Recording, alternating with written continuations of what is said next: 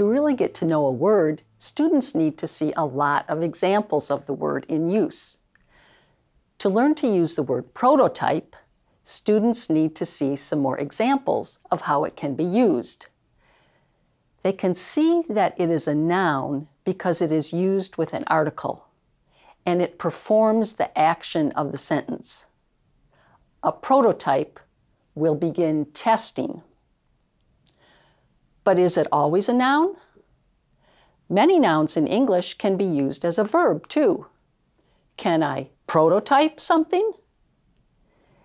Is it always used alone to mean first machine?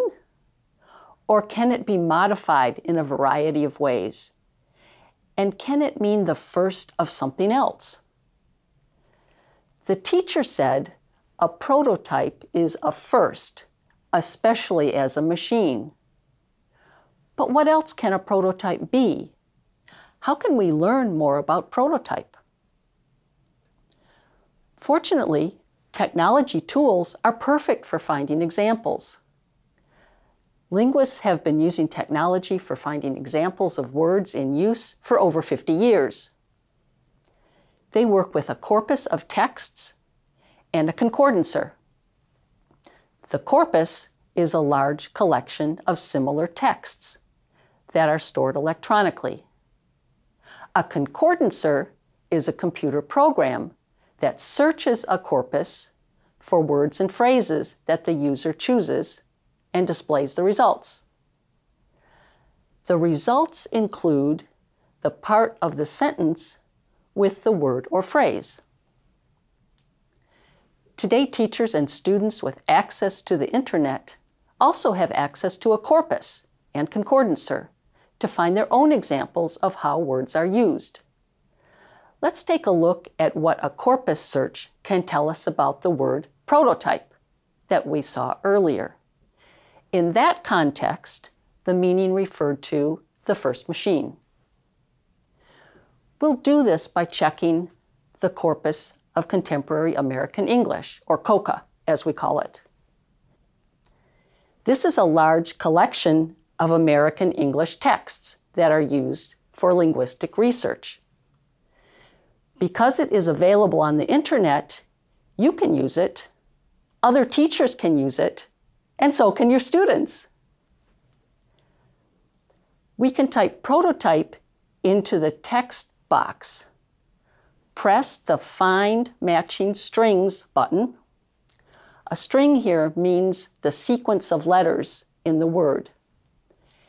And the concordancer returns thousands of examples of prototype used in news stories published on the internet. Let's take a closer look at these to see what more they tell us about the word prototype. In line 1, we see a product prototype. So prototype can be modified in some way. In line 2, we have lightweight prototype vehicles. So a prototype is not always a robot, and it can be used to modify the vehicles. In line 3, again, it is used to refer to the lightweight vehicles. But prototype alone refers to them, and we understand from the context what the prototype is.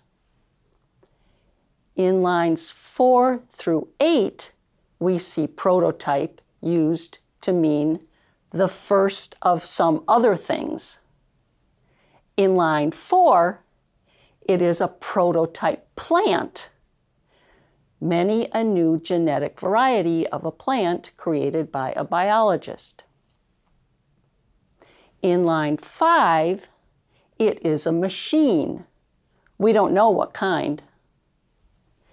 In line 6, it looks like it is a game because it says playing this prototype. It is probably a new virtual game. In line 7, it is a company's system. And here we see prototype used in a different way to emphasize the condition or state of something.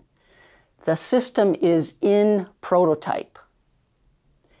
In line 8, it is augmented reality prototype glasses.